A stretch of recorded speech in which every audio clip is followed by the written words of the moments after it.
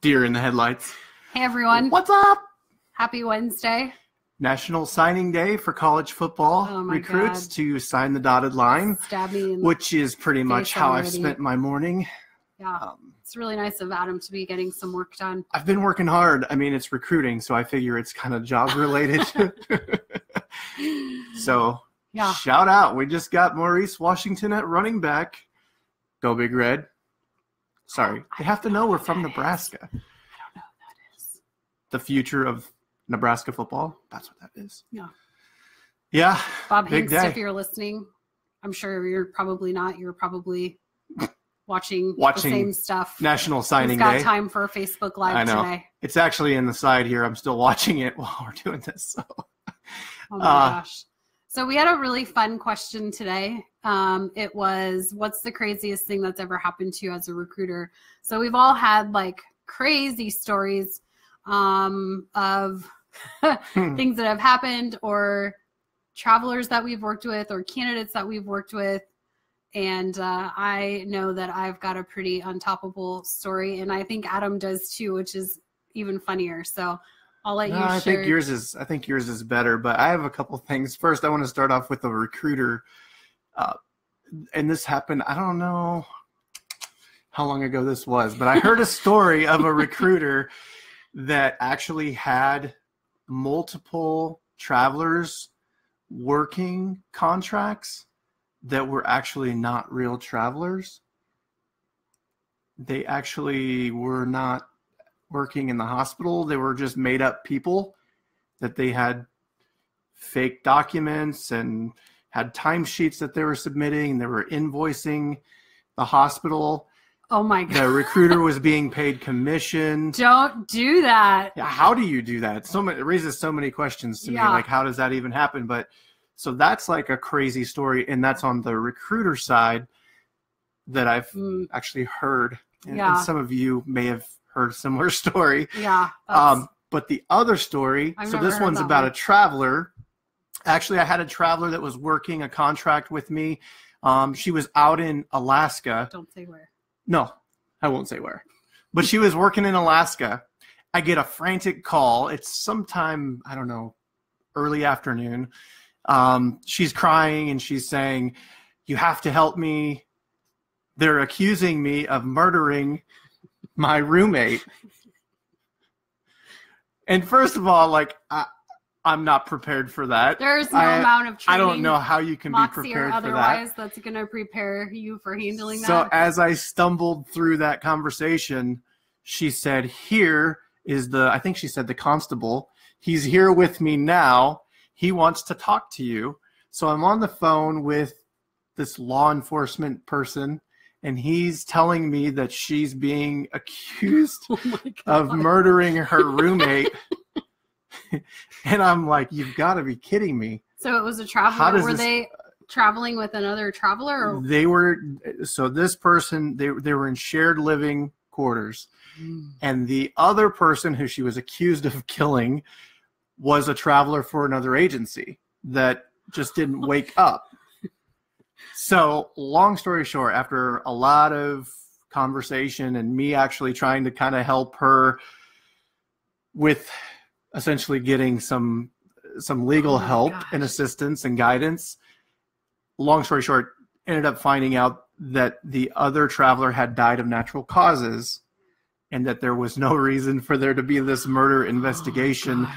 So she was wrongly accused of murdering her roommate, and we kind of worked through that. She ended up finishing the contract, but it wasn't a place that I ended up staffing again after that experience. So oh my God, that's the craziest thing that's ever happened to me. Yeah, again, just for those of you who are just joining us now, craziest stories that have ever happened to us as recruiters. Adam's traveler in Alaska was accused of murdering their roommate in the middle of the night, who ultimately just ended up dying of natural causes. Thank goodness. Right. Has a happy ending. Happy. Good for the traveler, bad for the person who passed away. But that is, again, there's nothing that can prepare you for that. So my craziest story, and I've shared this with some of the teams that I've worked with. I'm excited to hear it again. I know this story. And for those of you that I worked with at the time, we had a good time with this story. So I worked with this OR nurse who was obviously, it was like an 8 to 5. They worked days. And so we would talk in the mornings and in the afternoons. And he traveled with his happy-ish ending. So so he was working at a hospital for us. He traveled. I remember his name. He was traveling with his wife, who was 7 months pregnant, and she was so kind, and he was so kind, and they were so great to work with. And about a month or so, maybe 5 weeks into his assignment, things started getting weird. Like, we got a call from the extended stay that they were bringing down Tupperware and like going to the buffet and filling up a bunch of Tupperware with stuff from the buffet to save for later. And so that was kind of our first weird happening.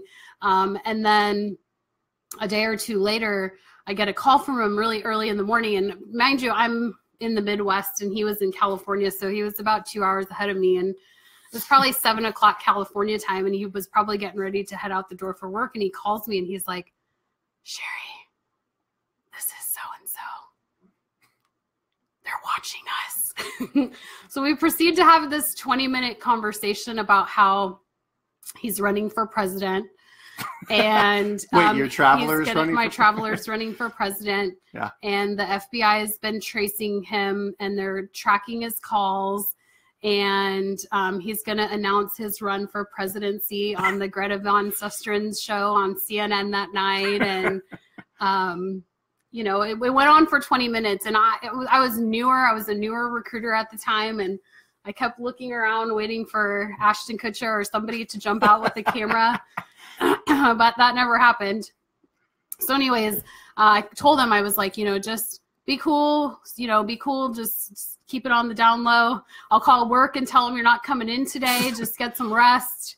So I called the place where he was working and let him know that he wasn't feeling well, and you know, that he was going to take the day off, and you know, ask some kind of questions. You know, how was he doing?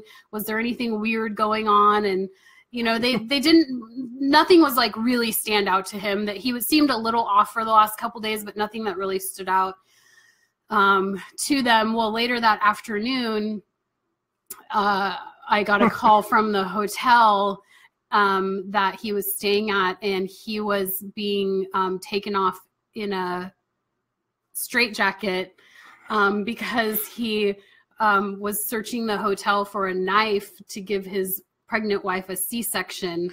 That is and so crazy. Really, at the end of the day, it's horrible because he was schizophrenic, and he had gotten off his medication, which had caused this series of events. But again, that's one of those things that there's no amount of training that could prepare you for that. And that you really just have to. That's the crazy part of being a recruiter, is that you really do sometimes deal with some of these bizarre situations, because we're working with people, and let's face it, I mean, some people have things going on, and sometimes hopefully it's they complicated. stay on their meds. Yeah, I mean, when he was on his medication, he was fantastic. He was a great traveler to work with, and man, that went downhill sideways fast. Yeah. So those were our crazy stories. Well, really want to know more about your crazy stories. I know some people may be a little hesitant to put that out, but obviously don't use names, don't use facility names.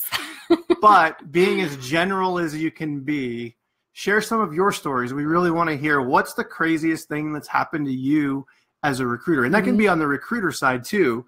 Craziest things you've heard that recruiters have done, not just the craziest thing you've experienced with travelers. So we had some fun kind of thinking about this. There are many more stories that we can tell in the future.